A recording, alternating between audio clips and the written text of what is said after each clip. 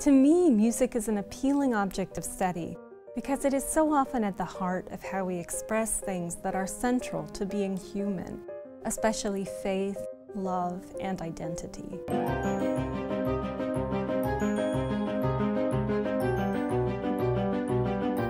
A music historian uses music as a window into the ways in which different societies viewed the world around them and how they marked important occasions and changes in their lives.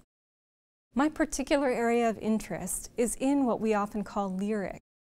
Lyrics are poems, but they're poems that are destined to be sung. Quand je vois les douze temps venir, que fais-je Léa?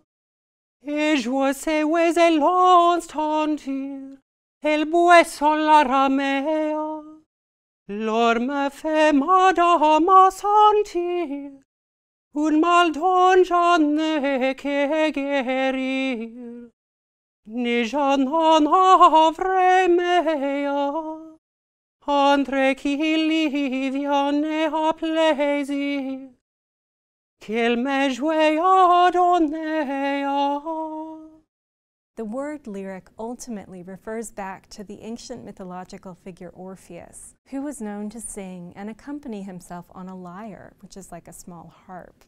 Famously, Orpheus's voice was so beautiful that through song he was able to convince the god of the underworld to return his wife to the living.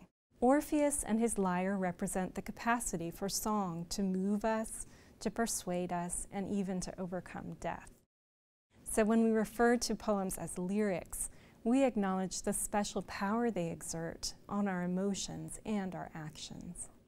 My research focuses on the songs of the Middle Ages, particularly the musical tradition that begins with the singer-songwriters known as the troubadours, and stretches from the 12th through the 14th centuries and beyond. Medieval lyrics survive in hand-copied books or manuscripts. I examine the interrelationships between different lyrics, studying how they're written down in their manuscripts, comparing their melodies, and examining their themes and how different poets express these themes. At the moment, I'm very interested in springtime. I've been comparing the ways different medieval poets describe springtime landscapes in their lyrics. The French nobleman and songwriter Gas Brûlé, for example, begins many of his songs with a description of himself standing alone in a beautiful natural landscape, listening to the song of birds, and surveying his estate. I've been interested in songs like this one as a window into changes in the way medieval people experienced landscape, and changes in the way they made use of the lands on which they lived. What I have found as I undertook this project with the OU Humanities Forum is that many medieval songwriters were increasingly estranged from the natural world as Western Europe's population grew and became much more urban. My research has shown that songwriters who lived in cities like Paris were far less likely to describe the springtime in their songs. This is predictable since the forests and meadows and gardens that had been close at hand just a generation earlier had been cleared to fulfill the needs of the growing city.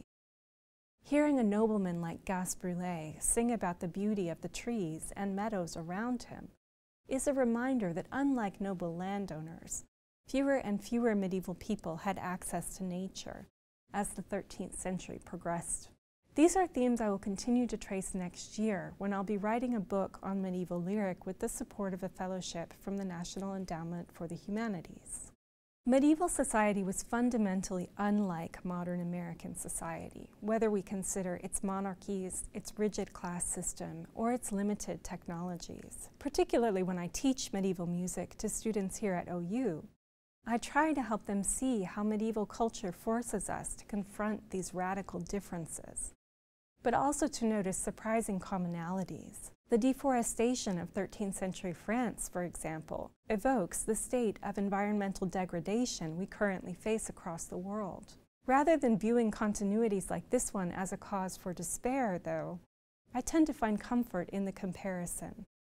Studying the Middle Ages can reveal that there are certain things that are just intrinsic to our nature as human beings, but it can also reveal that the aspects of our society we consider basic, fundamental, and virtually unchangeable have been completely different in the past and could be altered again.